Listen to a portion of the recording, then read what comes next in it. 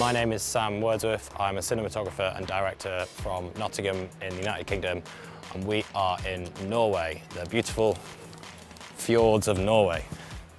I'm primarily known for working in alpine skiing and in music festivals. I spend about 8 to 10 weeks a season in France, Austria, Switzerland, Andorra, Norway. The Easyrig is now the first thing in my ski bag after the essentials, and it helps to basically save my back. It allows me to be independent, flexible and more creative with my shots. I can ski at high speeds on any terrain really, while keeping my balance. I can change lenses and batteries without having to put the camera down. Finally, it's great for ski lifts. The quick release ball, it's easy to click off. It's one swift movement, I can pull it over the top and then sit down on the ski lift.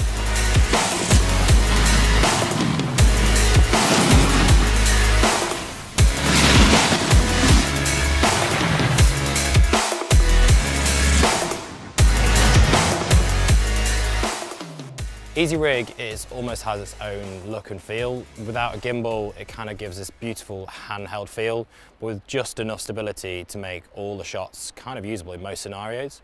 While on a gimbal, it allows me to swing the camera out to the side. I can film backwards while still skiing forwards, or I can swing it all the way around and go around people really easily.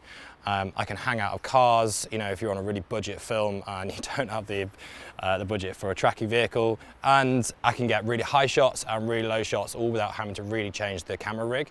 So it's great for run and gun work, and it allows you to condense what could be 2 or 3 person team down into one, potentially with an assistant.